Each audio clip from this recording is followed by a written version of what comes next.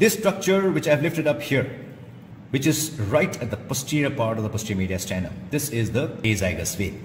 The azygos vein is formed by the union of the ascending lumbar veins, which unites L1, 2, 3, 4 veins. And as it climbs up, it unites with the subcostal vein, and that forms the azygos vein. And this is the formation of the azygos vein that I have lifted up here.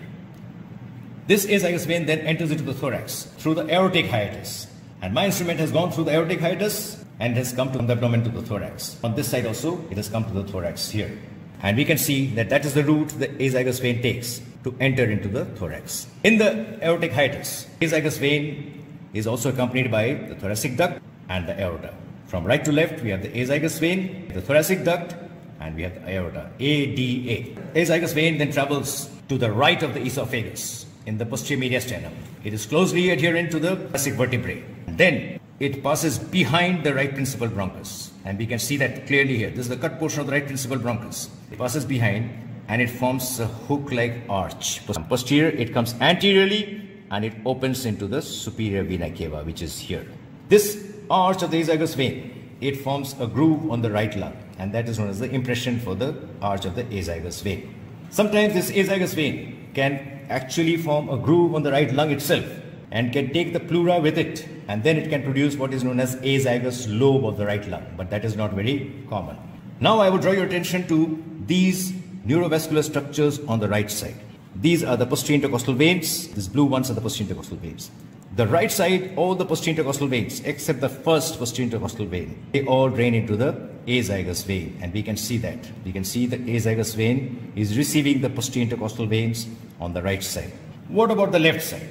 On the left side, we do not have an azygos vein. Instead, we have something called hemiazygos vein, which is also formed the same way on the left side as the azygos vein is formed on the right side. Ascending lumbar vein unites with the left subcostal vein and forms a hemiazygos vein. And the hemiazygos vein receives the lower 4 posterior intercostal veins on the left side. And after that, it moves to the right and opens into the azygos vein on the right side.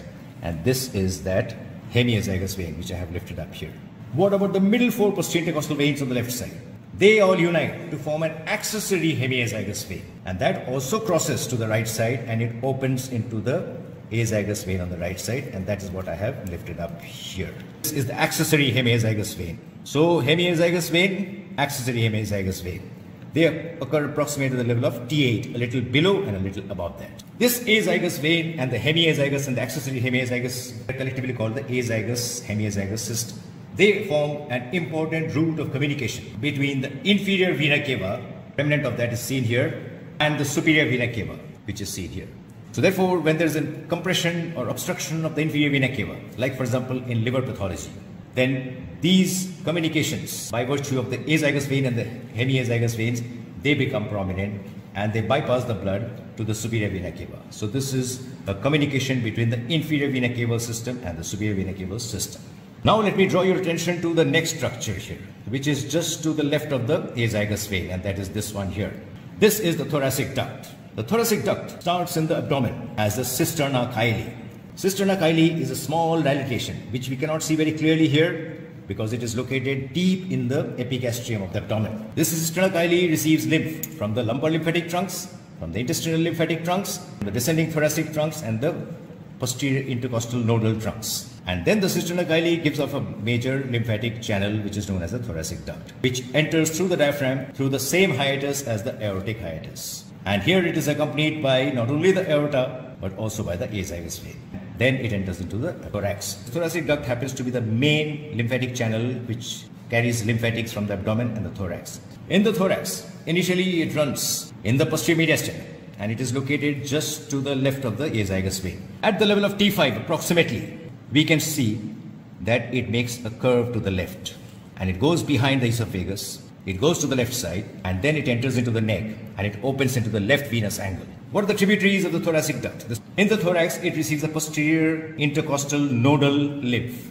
It also receives lymph from the posterior mediastinal lymph nodes. In the neck, it receives lymphatics from the jugular lymphatic trunk, subclavian lymphatic trunk, and the left bronchomediastinal trunk, all from the left side. On the right side, there is no thoracic duct. However, we do have these 3 trunks: right bronchomediastinal trunk, a right subclavian trunk, and a right jugular trunk.